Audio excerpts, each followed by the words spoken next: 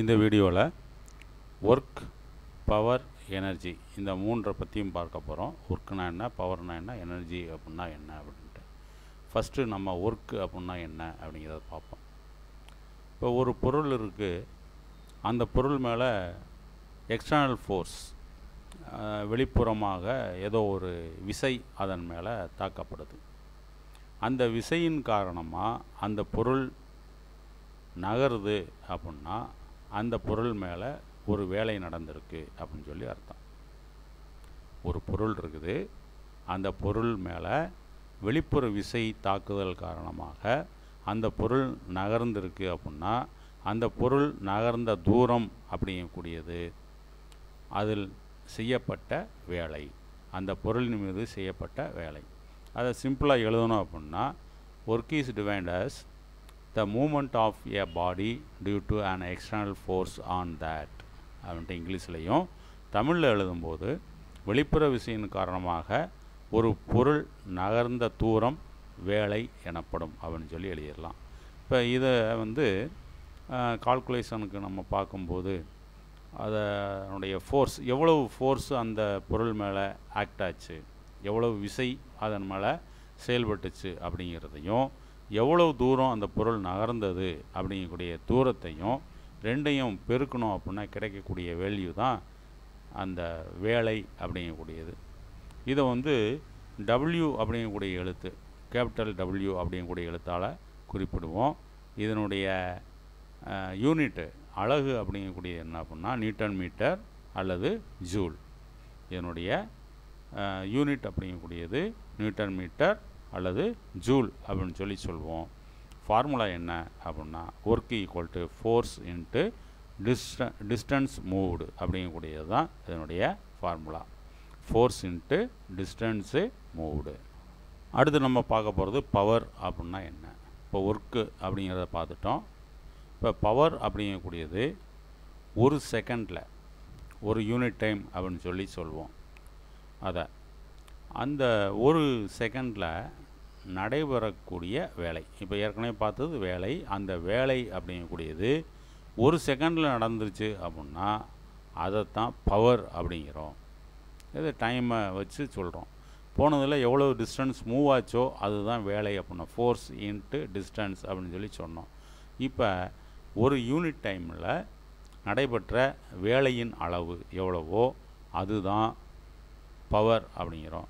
இது capital P அப்படிங்கக்கூடிய லெட்டரில் குறிப்பிடுறோம். ஒரு வினாடி நேரத்தில் நடைபெறக்கூடிய வேலையை திறன், தமிழில் பவருக்கு திறன் அப்படின்னு சொல்லி திறன் என்கிறோம். இதை கேபிட்டல் P அப்படிங்கக்கூடிய லெட்டரில் குறிப்போம். இதனுடைய அலகு அப்படிங்கக்கூடியது வாட்ஸ், திறன் பவர் அப்படிங்கக்கூடியது வாட்ஸ் அப்படின்னு சொல்லி சொல்லுவோம். இந்த வாட்ஸ் அப்படிங்கக்கூடியதும் பயன்படுத்திக்கலாம், அல்லது joule per second, Newton metre per second. Watts அப்படிங்கிறத kilo வாட்லேயும் குறிச்சிக்கலாம். Newton metre per second, kilo ஜூல்ஸு, kilo watt hour, இப்படி பல யூனிட்டில் நம்ம இந்த பவர் அப்படிங்கக்கூடியதை குறிச்சிக்கலாம். அடுத்து நம்ம பார்க்க போகிறது எனர்ஜி அப்படிங்கக்கூடியது. எனர்ஜி அப்படிங்கக்கூடியது ஒரு திறன், அந்த ஆற்றலோடு தொடர்புடையது, ஒர்க்கோடு தொடர்புடையது. என்ன அப்படின்னா ஒரு வேலையை செய்வதற்கான திறன். பொதுவாக சொல்லணும்னா முதல்ல நம்ம பார்த்தோம் ஒரு வேலைங்கிறது, அந்த வேலை அப்படிங்கக்கூடிய என்ன அப்படின்னா ஒரு பொருள் நகர்றதுக்கு அந்த பொருள் மேலே செயல்படுற ஒரு எக்ஸ்டர்னல் ஃபோர்ஸ் அப்படின்னோம். அடுத்தது பவர் அப்படிங்கக்கூடிய ஒரு செகண்டில் எவ்வளோ வேலை நடந்திருக்குன்னு பார்த்தோம். இப்போ எனர்ஜிங்கிறது அதே வேலை அப்படிங்கக்கூடியது, ஒர்க்கு அப்படிங்கக்கூடியது செய்கிறதுக்கு எவ்வளவு திறன் வேணும் அப்படிங்கக்கூடியது தான் எனர்ஜி. ஒரு வேலையை செய்வதற்கான திறனை ஆற்றல் என்கிறோம். It is the capacity to two work. ஒரு வேலையை செய்கிறதுக்கான கெப்பாசிட்டி, அதுதான் எனர்ஜி அப்படிங்கக்கூடியது. இது வெவ்வேறு ஃபார்முலா எனர்ஜி, நிறைய ஃபார்முலா இருக்குது. மெயினாக 2 ஃபார்மாக பிரிச்சிருக்கிறாங்க, 2 டைப் ஆஃப் எனர்ஜியாக பிரிச்சிருக்கிறாங்க. ஒன்று ஸ்டோர்டு எனர்ஜி, இன்னொன்று டிரான்சிட் எனர்ஜி அப்படின்ட்டு 2 வகை ஆற்றலாக இதை பிரிச்சிருக்கிறாங்க. அதாவது நிலையாற்றல், இயக்க ஆற்றல் அப்படின்னு சொல்லி சொல்லுவோம். நிலையாற்றல், இயக்க ஆற்றல். இந்த எனர்ஜியை வந்து ஜூல் அப்படிங்கக்கூடிய யூனிட்டால் குறிக்கிறோம். இப்போ ஸ்டோர்டு எனர்ஜி அப்படின்னா, ஸ்டோர்டு எனர்ஜி நிலை ஆற்றல் அப்படிங்கக்கூடியது, it is the energy possessed by a system within it's boundaries. ஒரு சிஸ்டத்துடைய எல்லைக்கு உள்ளே இருக்கக்கூடிய ஆற்றல். இப்போ உதாரணத்துக்கு சொல்லணும்னா, ஒரு வாட்டர் டேங்க்கு, ஓவர் ஹெட் டேங்க் இருக்குது, வீட்டுக்கு மேலே மாடியில் இருக்கக்கூடிய டேங்க்கு. அந்த டேங்க் நிறைய வாட்டர் இருக்குது. அப்போ அந்த வாட்டருங்கிறது அந்த டேங்க்குக்கு உள்ளே இருக்குது. அப்போ அந்த டேங்க் அப்படிங்கக்கூடியது அதனுடைய பவுண்டரி. அப்போ பவுண்டரிக்கு உள்ளே இருக்கக்கூடிய சேமித்து வைக்கப்பட்ட அந்த வாட்டருடைய ஒரு எனர்ஜி அப்படிங்கக்கூடியது தான் ஸ்டோர்டு எனர்ஜி அப்படின்னு சொல்லி சொல்கிறோம். அதை தான் ஒரு சிஸ்டத்தின் எல்லைக்குள் சேமித்து வைக்கப்பட்ட ஆற்றல், அதை தான் நிலை ஆற்றல் அப்படிங்கிறோம். இந்த நிலை ஆற்றல் அப்படிங்கக்கூடியது 3 வகையாக பிரிக்கப்படுது. நிலையாற்றல்ங்கிறது 3 வகையாக பிரிக்கப்படுது. என்னென்ன அப்படின்னா, ஒன்று பொட்டன்சியல் எனர்ஜி, இன்னொன்று கைனட்டிக் எனர்ஜி, இன்னொன்று இன்டர்னல் எனர்ஜி அப்படின்ட்டு 3 வகையான ஆற்றலாக பிரிக்கப்படுது. இது ஸ்டோர்டு எனர்ஜி அப்படிங்கிறோம். அடுத்தது டிரான்சிட் எனர்ஜி அப்படிங்கக்கூடியதை 2 வகையாக பார்த்தோம் இல்லையா. இது மெயினானது டிரான்சிட் எனர்ஜி அப்படிங்கக்கூடியது. பொதுவாக இந்த எனர்ஜி அப்படின்னு சொல்லி கேட்டு எக்ஸ்பிளைன் பண்ண சொல்லுவாங்க, டிஃபைன் எனர்ஜி அப்படின்ட்டு. ஒரு சில நேரங்களில் டிஃபைன் டிரான்சிட் எனர்ஜி அப்படின்னே தனிப்பட்ட முறையில் கேட்டுடுறாங்க. அதனால் இதை நல்லா தெரிஞ்சுக்கோங்க.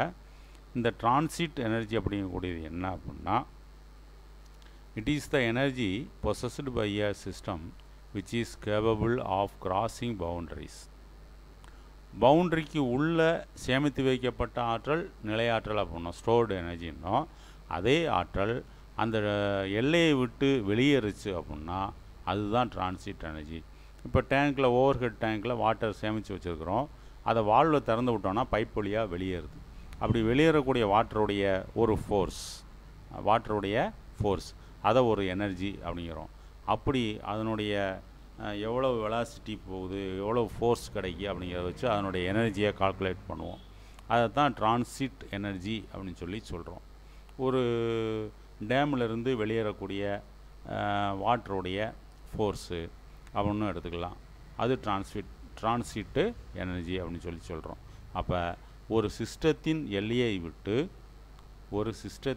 எல்லையை விட்டு வெளியேறக்கூடிய சக்தி, அதை தான் டிரான்சிட் எனர்ஜி அப்படிங்கிறோம்.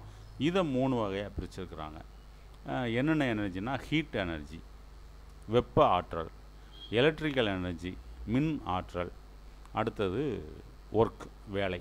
இந்த வேலைங்கிறது வந்து எப்போவுமே ஒரு சிஸ்டத்திலிருந்து வெளிப்புறமாகவோ அல்லது வெளியிலேருந்து சிஸ்டத்துக்குள்ளேயோ கடத்தப்படக்கூடிய ஒரு எனர்ஜி தான் ஒர்க் அப்படிங்கக்கூடியது. நம்ம ஏற்கனவே பார்த்துருக்குறோம். அப்போ டிரான்சிட் எனர்ஜியில் 3 வகையான energy, heat energy, electrical energy and work அப்படிங்கக்கூடியது. இதுக்கு முன்னாடி பார்த்தது ஸ்டோர்டு எனர்ஜி. அதில் 3 வகை: potential energy, kinetic energy and internal energy அப்படின்ட்டு 3 வகை. Transit எனர்ஜியில் heat energy, electrical energy and work அப்படிங்க